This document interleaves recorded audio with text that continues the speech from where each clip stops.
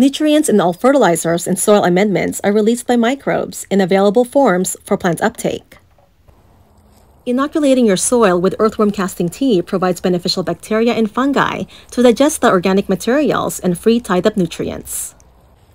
Vermisterra tea is made from worm castings consisting of good bacteria and fungi, and enzymes fermented with sea kelp, molasses, and organic soil amendments.